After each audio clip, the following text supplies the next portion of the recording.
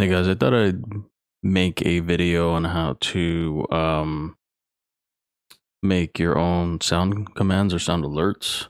Uh People have asked me how I've done them for my stream, and it's actually really simple.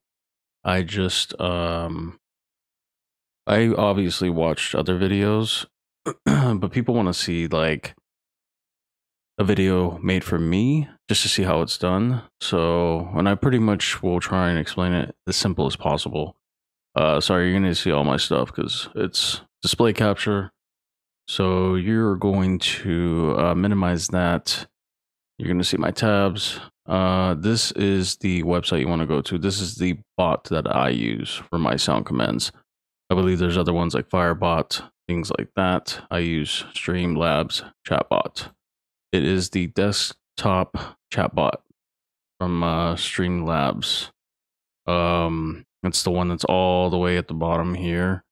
It's not this one. This one just takes you to this page. You want to scroll down till you hit this one, and or you could just type the URL that's up here. So Streamlabs desktop app. Download it. I already have it downloaded. It's right here. So when you download it, run it, install it, and all that.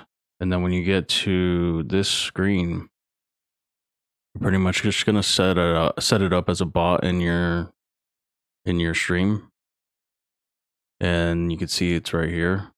So how you would do that is / mod chatbot, and then from here you're just gonna have a list of everything you could pretty much do within this program. It's pretty cool. I don't use any of the other stuff, to be honest with you, but they do have like other things like mini games, polls, betting, etc.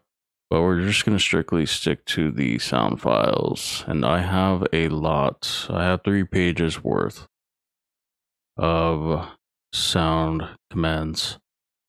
So the easiest way that I do it for me is like I'll go to YouTube and search up what I want, and I'll Google YouTube to MP3, copy and paste the URL into the website, and then download it to my PC.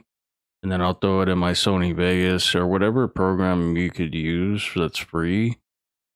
All you need to do is convert it to MP3, or if you can just find that soundbite that you want, like on a soundboard, then you could just do that. So once you download it, you're gonna want to come to the plus sign, hit add votes. If you want cooldowns and stuff like that, then obviously I would add the cooldown. I don't use cooldowns for any of my stuff, so then you could adjust the volume how you want.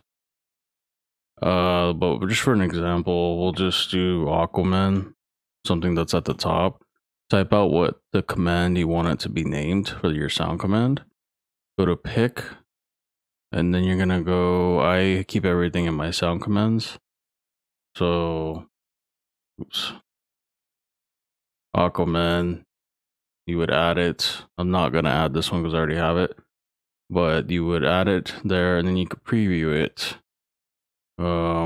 You're not gonna hear it because I have my desktop audio muted in OBS, but you preview just to see what it sounds like, and then you can raise the volume how you want.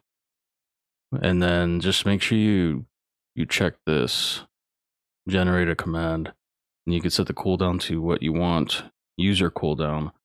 Make sure you hit submit, and then you will go back, and then it'll be there in your files, your sound files. And then you could just make a command like on your whatever other bot that you have, like a timer or something like that, or just a command for your sounds, and then you could do it that way.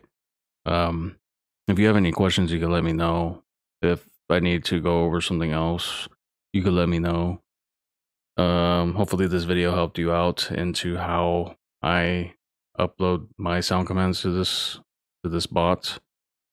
But yeah, if you want to catch the live streams, just go to twitch.tv/Komi666 and you can catch me live.